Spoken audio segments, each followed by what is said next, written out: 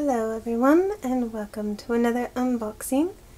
As you can see by the title of this video, it is the J.K. Rowling's Wizardry World of Harry Potter and Fantastic Beasts, the official box of Lootcrate. Now this box's theme for this particular one was the Dark Mark, hence the sticker here. Now the sticker actually ran across the bottom of the box. I didn't want to break it, so I cut it literally off the box to save the sticker. So let's get into this box. So once you have cut the sticker, or as I did, and you open up the box, this is what it should look like. You like the little pattern they have here. Alright, so we're going to set this off to the side here so that we can look at all the items. One right up on top is of course the shirt. It is a black shirt. It's a Fantastic Beasts. We've lived in the shadows for too long. I'm glad they did this version of him versus the version after the Revelio spell. I like the shirt. I'll wear it. It's in my color scheme of things, so let's keep that there. Next item on top is a stationery wax stamp set. 6 note cards in a velvet bag. Okay, let me pause you guys here while I open this so we don't waste too much time. Okay, so once you've opened that, kind of hard to see, this actually is really good quality paper, it looks like.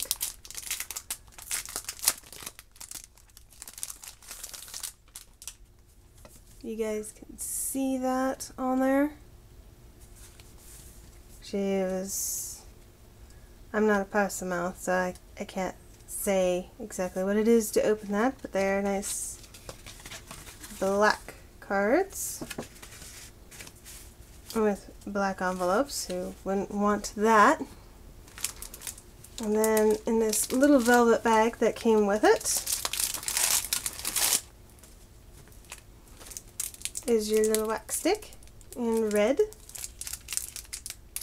And a stamp that has the same symbol. Actually really nice. Apologize for the crinkly noises. Yes, this is a nice wooden, very heavy, and a little metal stamp that goes right with it. Maybe. Stay there. No? Okay. No, oh boy. Alright, next item in the box. Oh boy. Harry Potter collectible plate set of 4. If you've seen that with Dolores Umbridge. Personal opinion, I think she was by far the most twisted of the individuals, simply because she could conjure a Patronus by taking joys out of torturing people. And I think that was her happy place, is why she could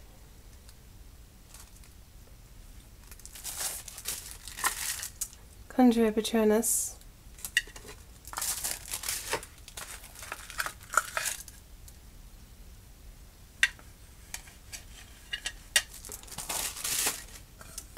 Oh goodness. Good thing they're not animated, because, you know, one might lose their mind. Alright, next item comes in this little plastic bag. It says Harry Potter on it.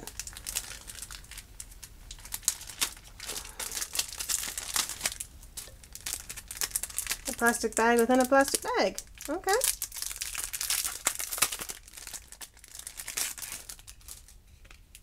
Looks like a pin.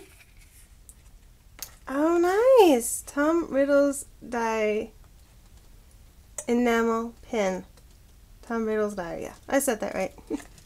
That's actually really kind of nice. I like that.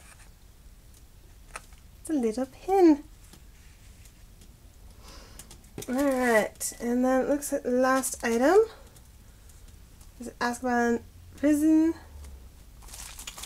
It's like a little bag here.